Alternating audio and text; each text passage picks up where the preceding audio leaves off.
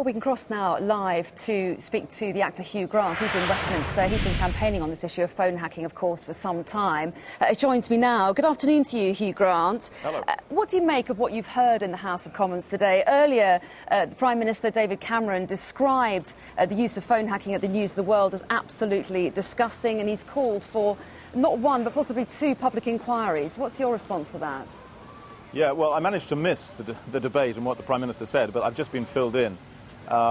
Seems to me that sounds right. That's exactly why we're standing on this green now, to kick off a campaign for a full public inquiry. So we just need to make sure that that really is full, public, immediate, and with no funny stuff. Because, you know, we all know that the Prime Minister has been very much in bed with the Murdoch organisation, A, to get elected, and B, since election, to the point of even having their man at the heart of Downing Street, Andy Coulson. So this is a very uncomfortable position for him. And I would think that his main motive, or perhaps I should say his orders from Murdoch at this point, would be to try to kick the whole thing into the long grass. And so maybe he's just announcing an inquiry and thinking, oh, in the future, and hopefully some big news event will come along and take the heat off this. So you wanted to start now, even though we've heard during the course of the debate some concerns about a public inquiry going alongside a police investigation. Shouldn't the police investigation be completed before that inquiry starts?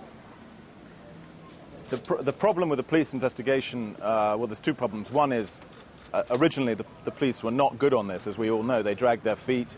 There's talk of money having changed hands between News International and the Metropolitan Police.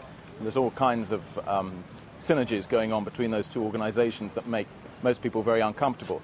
It is true that there's a new investigation at the Met. They're new policemen. They've been to see me, asking me to be a witness in this case, and I'm very happy to help them. But I cannot put all my faith in the Metropolitan Police, and I can't. I wouldn't also, because I think they're going to uncover individual crimes for sure. Certain people will go to prison for sure. But we need an inquiry that uncovers all the practices and indeed the culture, not just of the News of the World, but of all tabloid journalism in this country. Because what we're going to find out in the next weeks and months is that this wasn't just the News of the World. I almost feel sorry for them in that they're taking the rap for the malpractices of the entire industry. So how widely do you think this goes? Well, according to Paul McMullen, the ex-News of the World features editor, who I interviewed surreptitiously, and I published the article in the New Statesman. He says it was every tabloid on Fleet Street were enthusiastic phone hackers, going right up to the ones with the highest moral standards like the Daily Mail. Do you think that's still the case now? Well, according to him, the Daily Mail stopped about 5 years ago and have been squeaky clean ever since. But I'd be very surprised if some of the other red tops hadn't still been at it since then. And, you know, phone hacking is just one aspect of it. There's also blagging people's phone details, bank details out of Vodafone or whoever it might be, or paying off operatives in hospitals to get people's medical records. You know, only the other day I ended up in hospital in the middle of the night, and it was in the Sun the next day.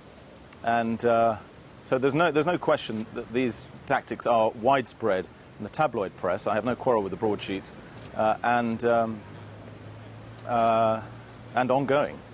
Well, clearly we haven't got the other tabloids here to ask them to defend themselves. But let's talk about the original police inquiry as well. As you say, there were clearly problems with that. Why do you think that went wrong? Well, again, according to Paul McMullen, this ex-features editor at the News of the World, there has always been a cosy relationship between the police and the tabloid press. The tabloid press are grateful for tip-offs, and vice versa, and to the extent where, on a regular basis, policemen would be given envelopes with cash, and that doesn't seem right. It doesn't seem right that I think it's that a senior officer at the Metropolitan Police was frequently lunching with executives at News International, or that he ended up writing for the Times. It's extremely fishy, their relationship.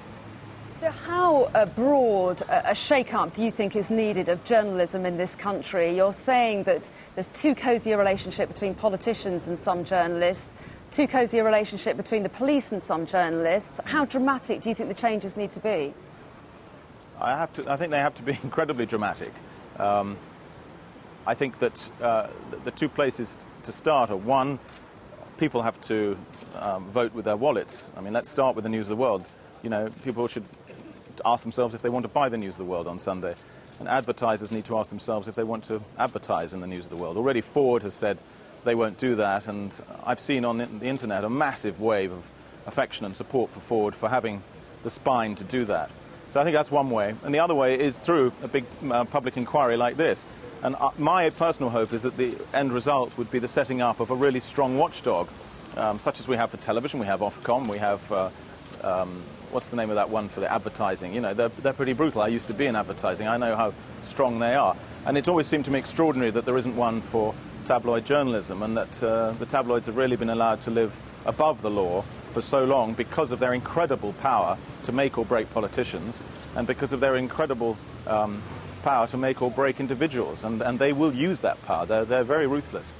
Do you accept, though, that there's a danger of throwing the baby out with the bathwater, and it's worth acknowledging that while clearly many of the allegations are deeply unsavoury that are being made against tabloids at the moment, there are some investigations that really do throw useful light on criminal activities and underhand goings-on that need to be exposed, and if we clamp down too hard, that could stop? Well, I think we can largely rely on proper journalists and the broadsheets and television and radio to do that job. There have perhaps been the occasional good apple in the bad apple vat that is tabloid journalism. But I'm not overly worried about throwing out those few good apples, because they can migrate to the good papers. Or we can bring back good popular journalism. It used to exist. You know, you think of the Daily Mirror, used to be a great crusading paper, taking up the cause of the underprivileged. And now it's just become another, you know, what's Jordan done to her breasts paper, and I think that's sad.